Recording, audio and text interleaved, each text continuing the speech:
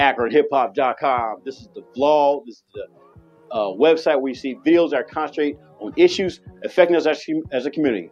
When you see me, you're looking at Black conscience, Black intelligence, and of course, Black love. What up, Mr. Black Love? What's going on, brother? You were speaking with your glasses off. You had to see what you were saying. Yeah. See what I can say, man. See what I'm saying. Hey, man, what's that on your shirt? This is Dr. Huey P. Newton, man. Doctor? Dr. Huey P. Newton. That's right. He earned his doctorate degree before he left this earth, and this was done for image because they had the Black Panther newspaper at the time, and brother said, well, a lot of our people still don't read. Let's put the image there, so then they associate, oh, image. Oh, let me check out this paper. Let me read it. You know what I'm saying? So that's what this is all about, image. Well, talk to us about it. What we talking about today? Briefly, man. This year will mark 31 years since the murder of Huey P. Newton. Just briefly, man. I don't know how many people watching this are familiar with Huey P. Newton, but I just want to say briefly, he was born February 17th, 1942. He was born in Monroe, Louisiana. He was not born in California. A lot of people don't know he has roots in Louisiana. He was named after Senator Huey P. Long, who was the state senator of the state of Louisiana. And Senator Long was anti-establishment. My brother Huey Newton moved to Oakland, attended Merritt College. He was part of the student association they had on their college, on their campus. And he eventually hooked up with Bobby Seale. And those two brothers basically had some ideas, man, that how to change this thing around as far as uplifting Black people, learning more about the laws. He found a loophole in the laws where they could legally carry their guns. You know what I'm saying? And they formed what was called the Black Panther Party for Self-Defense in October of 1966. The name Black Panther originated down in the South, actually down in Alabama, with another political organization using that symbol. But it's widely associated with the Black Panther Party based in Oakland, California. But Dr. Huey P. Newton, man, he was the Panther Party had a lot of programs too. They had a shoe program, they had a food bank, they had a sickle cell anemia program, they had a breakfast program, a lot of community-based programs to help the community and improve our condition, man. Of course, when you start organizing your people, you become a target. And unfortunately, he didn't escape that. He was charged with the murder of a police officer in 1967, I believe. They had 2 or 3 mistrials. He was eventually acquitted, and then 2 other murder charges after that.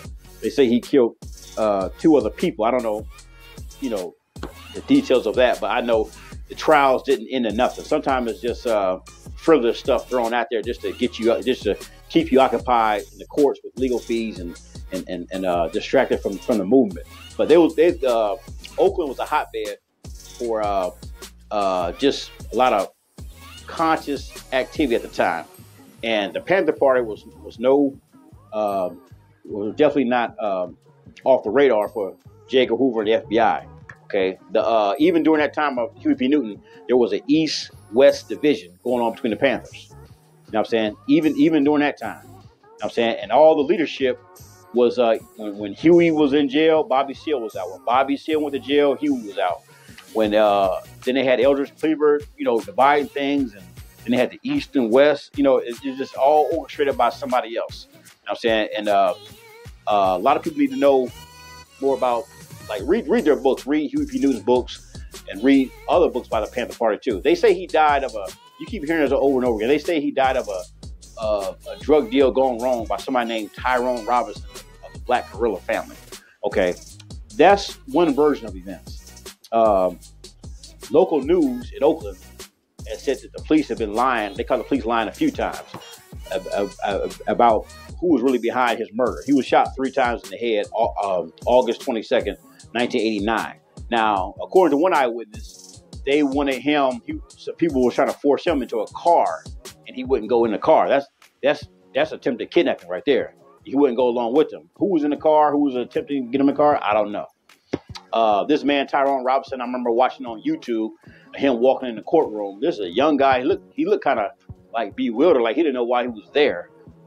Who knows what happened? But Huey P. Newton fell on hard times. And sometimes when you're isolated or you struggling with a drug addiction, that'd be the perfect time for somebody to take you out. We'll write the narrative later.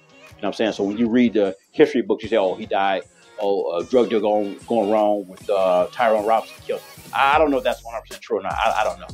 But he was definitely a target. Just understand that he was a target. All the Pan police were targets. They was eventually, seized and taken out.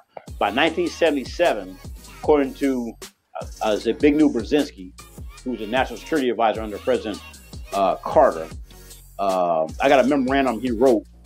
And he was talking about Black Africa, Black America. But anyway, in that document that came out 1977, 1978. I can't think of the exact name of it right now. But anyway, the Black Panther Party is mentioned in that document by name. And he refers to it at that time as a defunct organization. So by the late 70s, you can say that the organization was pretty much defunct and non-threatening. You got to understand a special thing about the 1970s. Once the black organizations were taken off the scene, you had a high rise in dope.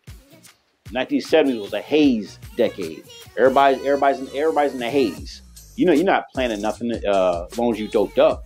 So that's the period of the 70s. Now, all the black organizations off the scene. Now the dope is heavy. It's heavy. That's why all the heroin dealers from New York, big time dope dealers in New York, all of them had their peak, the highest point in their career was in the 1970s.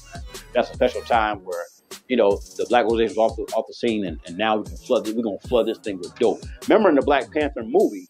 Remember now, if you go back to see the movie that came out in '95 by Mario Peebles, the ultimate solution that they had, go back and see the movie.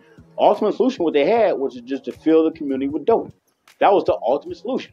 If you always doped up, we're not worried about you. You can wave your fist. You can just if you always just doped up in a cloud, we're not worried about you. You're not afraid. That was the ultimate solution in the movie Panther, man. Go back, check it out. It's free on YouTube in case you don't have it on DVD or something like that. But Huey P. Newton, man, Dr. Huey P. Newton, learn more about him, man. Read his work, read his book, and understand what he stood for and why he was threatening to the establishment. He was definitely a man with ideas, and hey, man, he was a threat. Well, all right, man, take us out of here, baby. Brother G Mack, tune in next week. Next week, I'm going to talk about, check this out, Dr. Khalid Abdul Muhammad. No, you ain't. I'm going to have to wear shades on when I do that. All right, take us out of here, baby. Brother G Mack, peace.